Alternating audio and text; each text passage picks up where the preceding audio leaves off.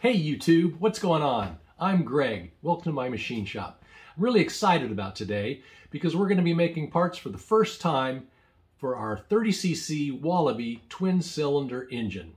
We're going to start by downloading the files we need for the base, make a few simple parts on the lathe, and then open up Fusion 360 for the first time. All right, let's get started.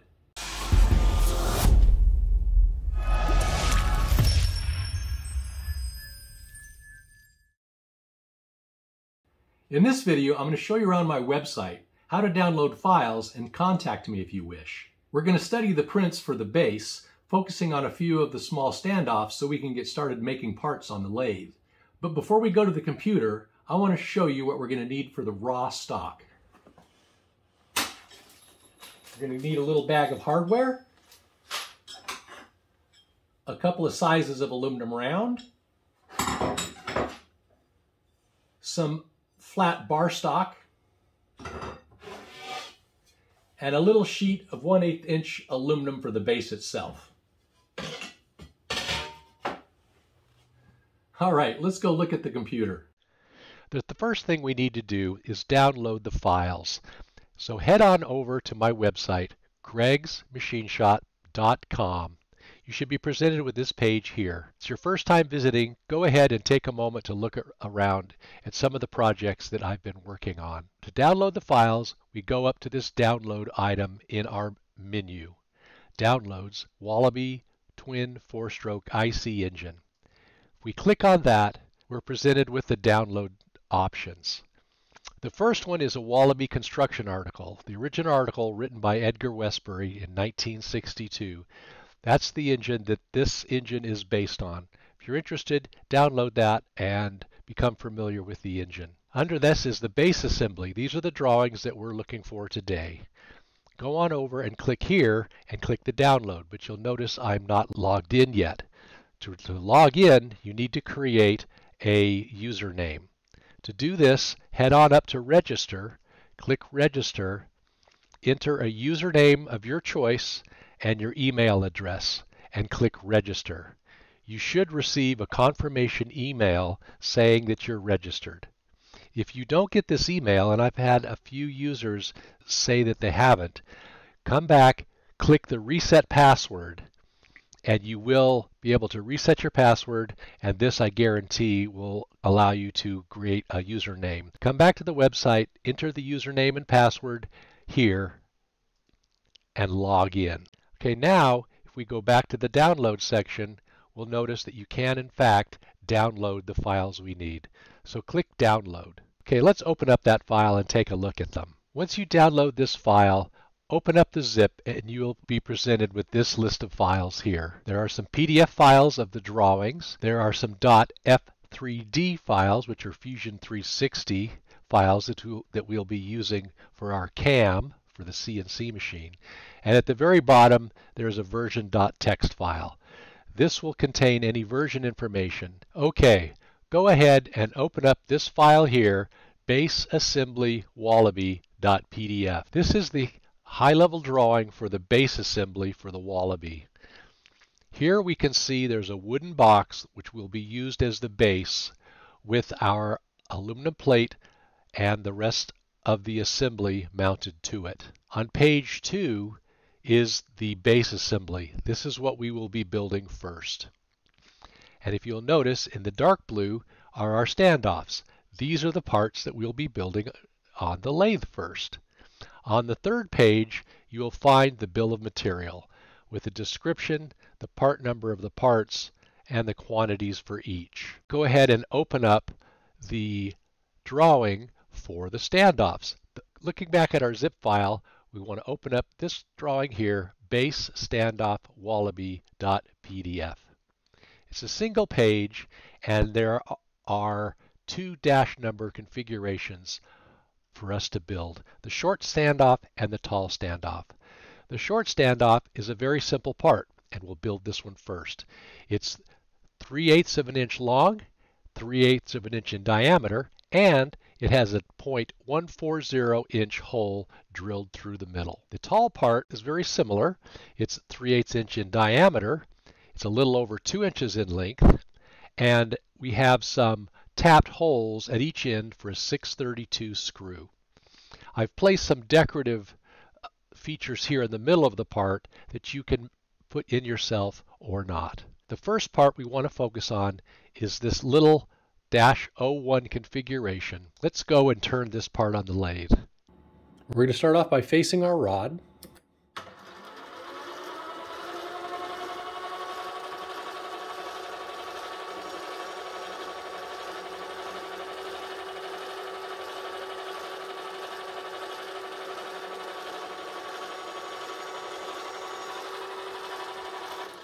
We'll set the carriage DRO to 0.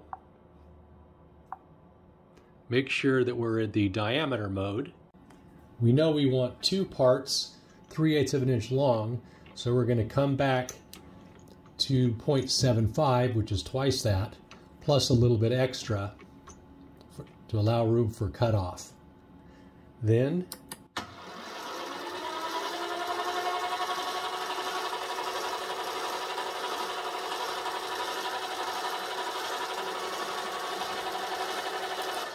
we just kiss the part with the tool, go back to the DRO, and set it for 1/2 inch. We know that this is the size of our stock. Then we bring the part to the proper outside diameter, plus about maybe 20 thousandths to give us some room for a nice final clean cut, and to calibrate our DRO.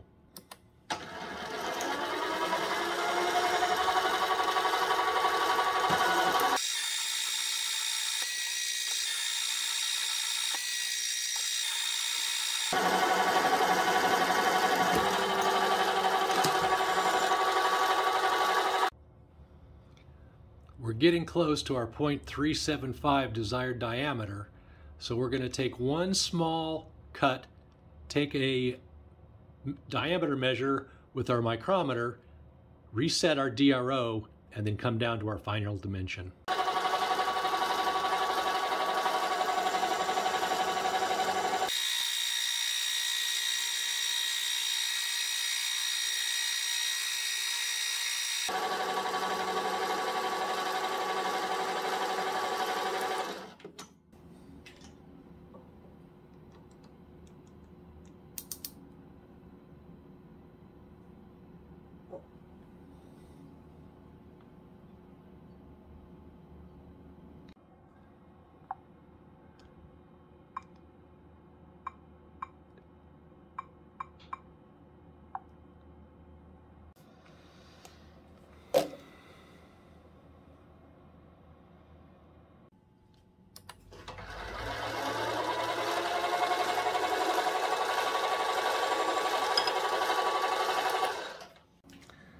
Let's spot drill.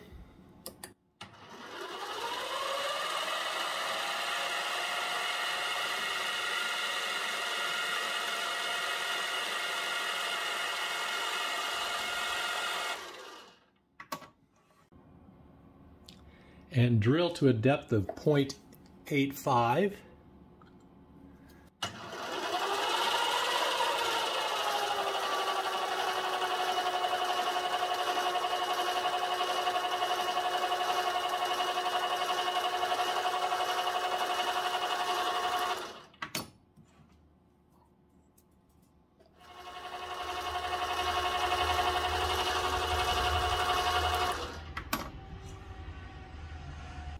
Deburr the hole.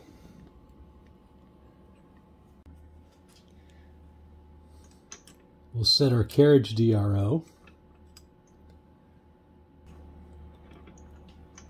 Go over 375.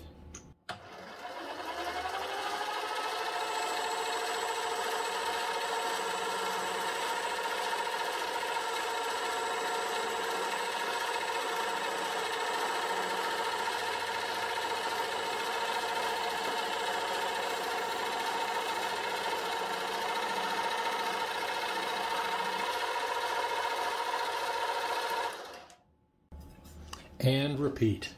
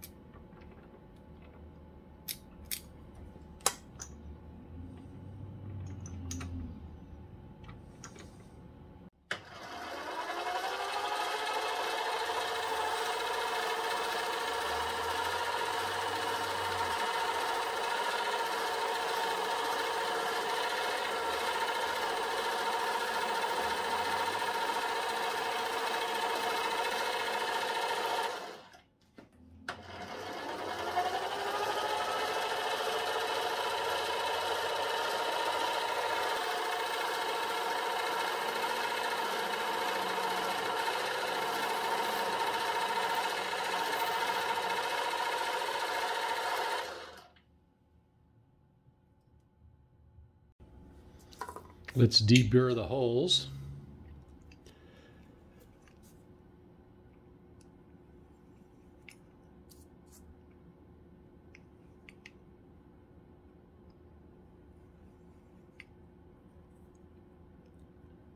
And there we go, our first part.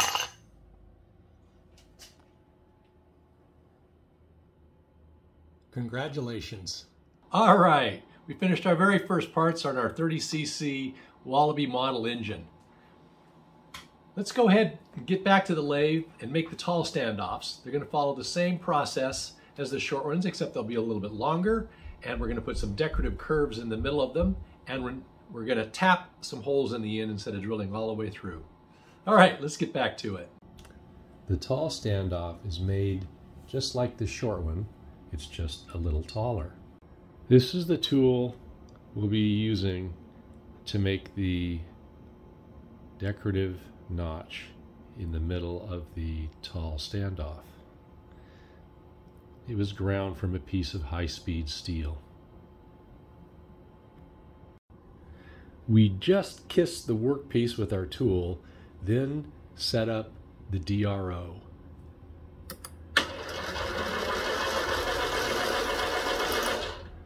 That's better. I measure the distance of the notch to the end of the workpiece.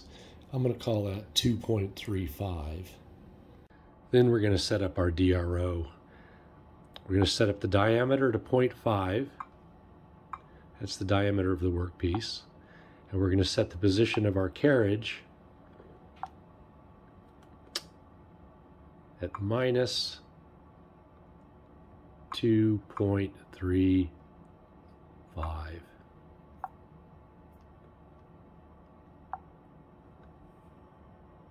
I bring the carriage back to about 0 on the DRO, and we see that that's pretty close.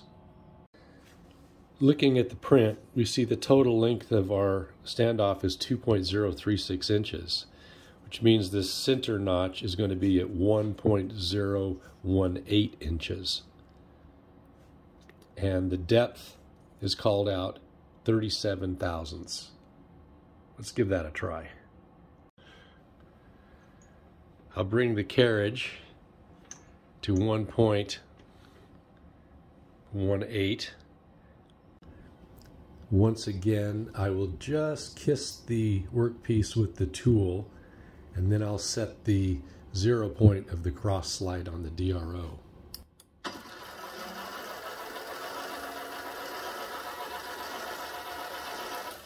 Perfect.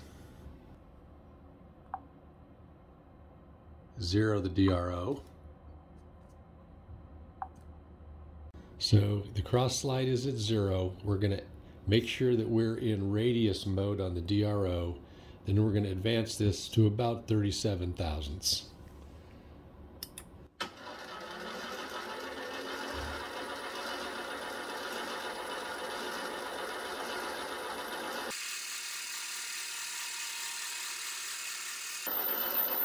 Okay, let's see how we did. I think that looks good. So then back to the DRO. Let's 0 our carriage point, because according to the drawing we want to go 200 thousandths each direction.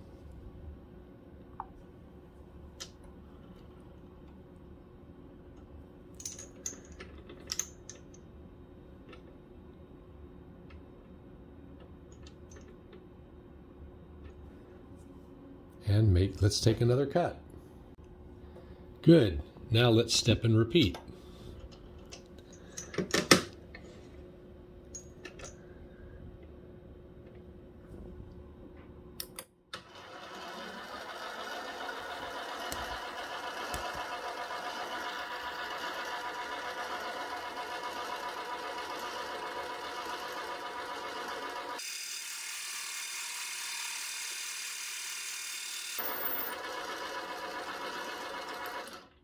I like it.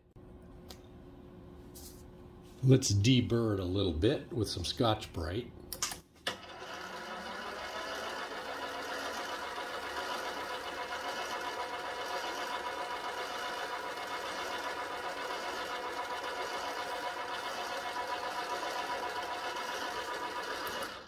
Nice. Then we center drill and drill for a 632 tap. And then we tap to 632. I turn the chuck manually.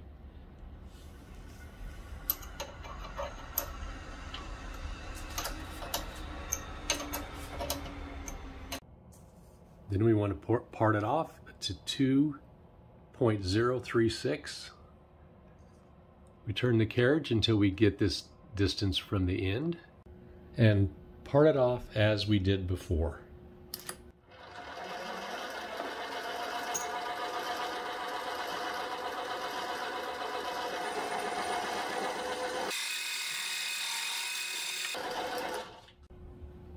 Before I completely part it off, I want to deburr this edge right here.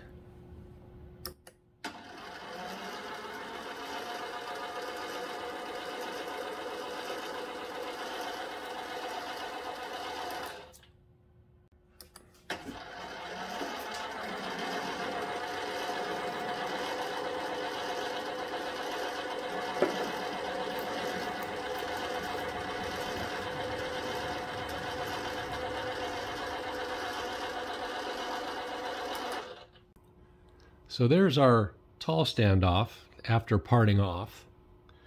What I'll do is I'll make one more just like this while I have the 1/2 inch collet in the machine. Then I will put a 3/8 inch collet in, load this into the lathe, and drill and tap this end just as I did this end. And we'll call the standoffs complete. All right. We've officially kicked off the build of our Wallaby 30cc model engine. We've got the first parts we need for the base. And we've had an introduction to some lathe operations. As you can see in this video, I emphasize the use of the DRO, which might be a little bit unusual, but I've got it and I really like it. And it makes machining on the lathe very much like machining on the mill. Next video, we're going to turn to Fusion 360 and make some parts on the CNC machine. So until then, I'm Greg. Thanks for visiting my machine shop. Until next time, have a great day.